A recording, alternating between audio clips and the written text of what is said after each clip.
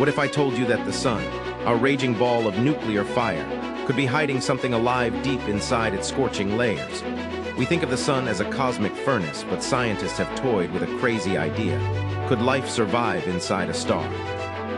Not on the surface, obviously. That's millions of degrees. But deep within its plasma, some theories suggest bizarre structures called nuclear life might exist. Imagine particles that arrange themselves like DNA, using magnetic fields instead of chemical bonds to replicate. These hypothetical life forms would feed off the sun's fusion energy and evolve at lightning speed. Of course, we have no proof, just wild mathematical possibilities. And if life can exist there, it'd be so alien we might not even recognize it. Some scientists say similar life could lurk in neutron stars or other extreme cosmic environments.